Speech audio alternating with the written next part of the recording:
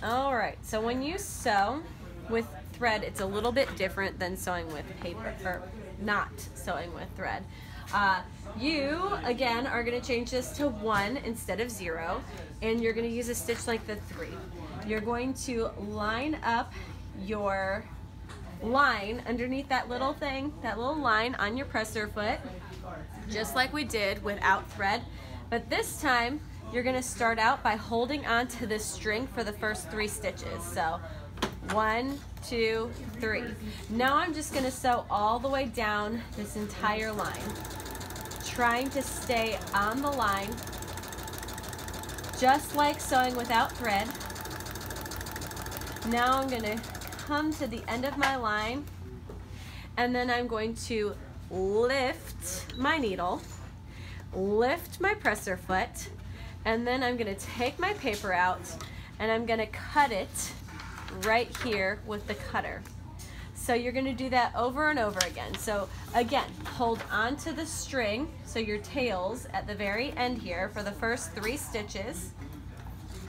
And now we're just gonna go all the way down the line. I'm gonna up this to go a little bit faster. You guys are only allowed to go on the middle speed as your fastest speed. I just want to do this faster for demonstration purposes. Lift the needle, lift the presser foot, remove the paper, and cut. Do every single line. This time, when I go ahead and grade your papers, I'm gonna look to see that you guys are on the line. When I graded your paper sewing without thread, I gave everybody a completion grade just because you've never done this before, you don't know what you're doing. Now I want accuracy, so make sure you take your time and do this right. So you're doing the entire page. Pretend I did the whole thing.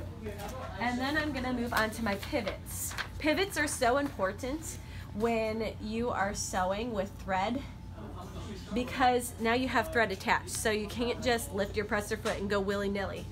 So hold on to the thread for the first few stitches, then sew all the way down to the corner.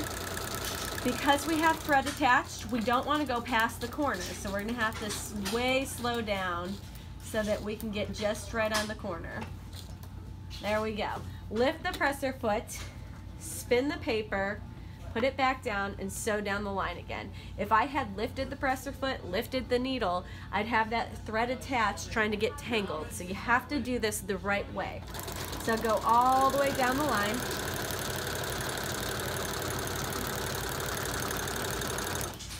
Slow down. Try to get it as best as you can on that corner. Lift the presser foot, turn the paper, put it back down, and sew all the way to the end. And you're just gonna pivot, pivot, pivot, pivot, pivot, pivot, lift, turn, sew. At this point, I'm stopping, but you will do the entire paper. Now we're going to demonstrate curves. So we're gonna start out right here, just aligning our paper on the curve like we have been doing. We're going to change this to 2 right off the bat because we know that this is going to be steep enough to need a smaller stitch length. So I'm doing stitch 1, but stitch length 2. So my needle is centered. Hold on to the thread for the first few stitches. And now we're just going to slowly try to stay on the curve, just sewing as best as we can, very carefully. And I'm gonna go a little bit faster for demonstration purposes so that this video doesn't take a million years to watch. But don't go too fast while you're doing this because I want you to stay on the curve. If you're not on the curve, it's defeating the purpose of this practice. So lift your needle, lift the presser foot, pull the paper out, and cut your string. So the point is to be as on this curve as possible. So you'll do the entire page. And then I'm gonna show this one. We're gonna go back to stitch length 3. You are pivoting on this one. So we're gonna start at 1 and we're going to sew to 2.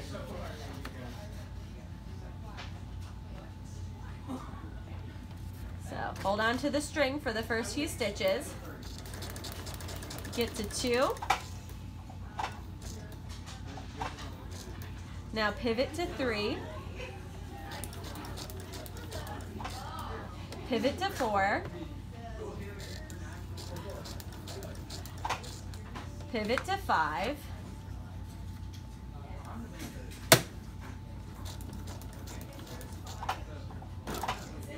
pivot to 6,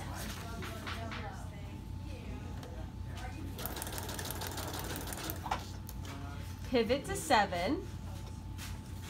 So just pivot, pivot, pivot, pivot, pivot, all the way until you get to 12. Stop, pull your thread out, cut it, start on number 13 and go to 14, 15, 16 and continue to the end. So we've done this paper, we know how to do it, but now we're doing it with thread.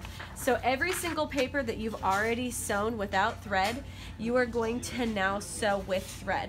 When you're completely finished sewing all of these pages, you're going to staple them together, put your name on them, and turn them into me. So this should take at the very, very least 2 days, probably 2.5 to 3 days to do in class.